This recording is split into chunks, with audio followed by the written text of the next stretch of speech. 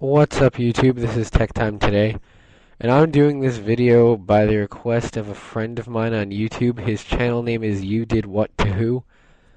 He does gaming videos as well. I'll have the link to his channel in the description below, as well in my sub box on my channel page. So anyway, he uses Windows Live Movie Maker to record his videos, and obviously I use Sony Vegas Pro 10 he uses Windows Live Movie Maker to edit his videos, and I use Sony Vegas Pro 10.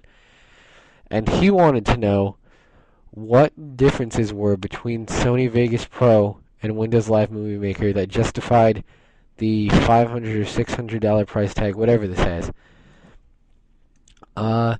And I'm going to try and show off some of those features. Now, I am by no means an expert at using Sony Vegas Pro, but I do use a good number of features that a game commentator would need to use. I mean, there are more advanced features. I just started using this, so I'm not really acquainted with most of the settings, but I'll do my best to show off what you can do. So first off, we'll go to just a random video. I'll load in one of the videos that, let me see. We'll go to a gameplay video. Let's go to my Bad Company 2 Recon gameplay. Now, as you can see, you have separate tracks here where you can edit anything you want. You can highlight this. Say I want to delete the first 20 seconds there. It's done already. Move this over. Now this is the beginning. I can pretty much edit whatever I want on the video stream just by right-clicking it. What I usually do is I go to Properties and Disable Resample. That helps a lot. And then another great thing is Video Event FX. Here is where you can pretty much edit the video to your liking. You have stuff where you can correct the color. You have I use color corrector. I think, do I? No, I don't think I use color corrector actually.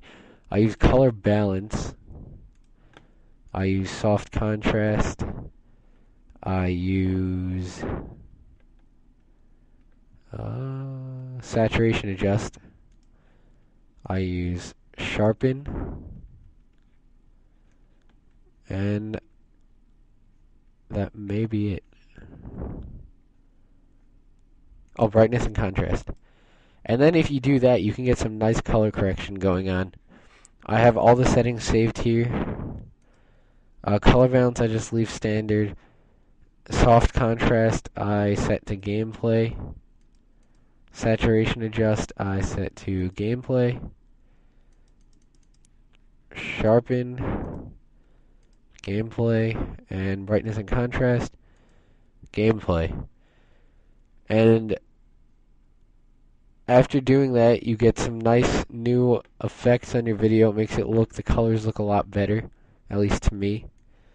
So you do get a bunch more editing options on your video stream with Sony Vegas when compared to Windows Live Movie Maker. Then you can edit the audio. I normally don't edit it much. I really don't do anything to it. Like, I'll delete out parts of the audio, but I never really do anything to it. So I'm not really sure how to do that, but if any of you know how, just post a comment below and I'll put an annotation in the video. Secondly, I like all the different tracks you can use. With Windows Live Movie Maker, you can get one video track and two audio tracks. With this, you get unlimited. So, let's say I want to put in a watermark. I'm not sure if you can do this in Windows Live Movie Maker because you are only allowed one video stream. So we'll add in the watermark. I'll do Youch because I'm trying to become a Youch director, so that seems appropriate. We'll move these down here, and then we'll extend this all the way to the end. We will, hold on, is this all set right? I think to this. Yep. In the top right it is there. So let's Let's see how it looks as a finished product. I already rendered out a video, I think. Did I? I hope I did. That way I can at least show you how it looks. Ah, damn it. Okay, I didn't render out the video. I had one rendered before. I must have deleted it. But anyway, you can see up in the top corner there, I have a little watermark for Youch. It's just a nice feature to have. And as you can see, I still have access to editing each individual part, which is really nice. So, you have a lot of editing capabilities in Sony Vegas Pro that you don't get in Windows Live Movie Maker. So, a lot of options here. I love the multiple video streams. I love all the color correction tools that you can use. And then, what I love a lot is all the render settings. I do the Sony AVC render setting. I make custom render settings. You have so many options. What to set the frame rate to, what to set the resolution to, video format, entropy coding. You have the pixel aspect ratio, the bit rate. You have all this stuff you can edit. It's really, really great stuff that you can basically tweak the video to anything you want. 16 million is a bit high for the bit rate. Sometimes with the longer videos, my computer has trouble doing 16 million. I think it might be because of my hard drive speed. What I'm going to be doing later this year is getting a small SSD just for Windows and Sony Vegas Pro, a Western Digital Velociraptor for my games and other programs, and then two 1 terabyte hard drives in RAID 0 for my recordings and any other files that I don't need on the Velociraptor. So that should be able to render out the 16 million bitrate, because you need a good amount of write speed for that.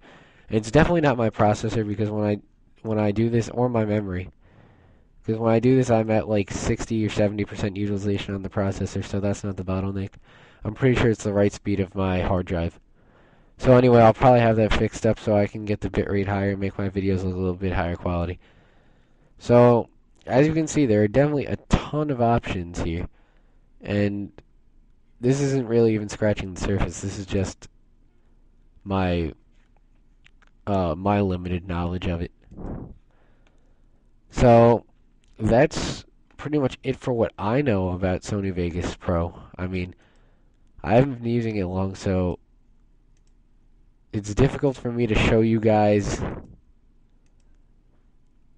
exactly like what you can do with this. There's definitely a lot of stuff, but as you can see, this already far surpasses the quality of Windows Live Movie Maker. It isn't even close, really. But yeah, so that's what I have so far. That's basically the stuff I know how to do in Vegas Pro so far. Oh, and one more thing. You can pan and crop the videos. Wait, that's the wrong video. This video stream. You can pan and crop it, and the black bars on the side are because I record at 16 by 10 resolution, and YouTube's player runs at 16 by 9.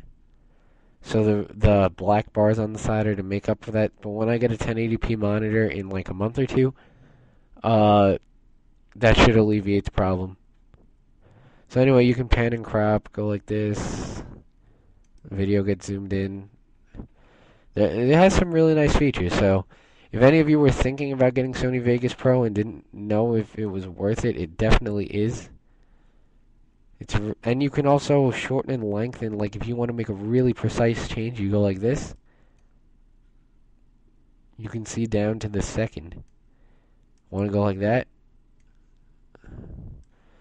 And you got the time up on the left. You can see down to tenths of a second. You want to make a really minute change. There's one little part of the video you want to edit out. You can do that. You get down to tenths of a second here. Actually, hundredth of a second. Oh no, that's a tenth of a second. Yeah, you can really get down to the fine details of the video. So that's it for this video. I hope you guys learned a little bit more about the advantages of Sony Vegas Pro. And you guys should probably keep a lookout for Sony Vegas Pro 11, which will be coming this fall. So thanks for watching, and don't forget to subscribe.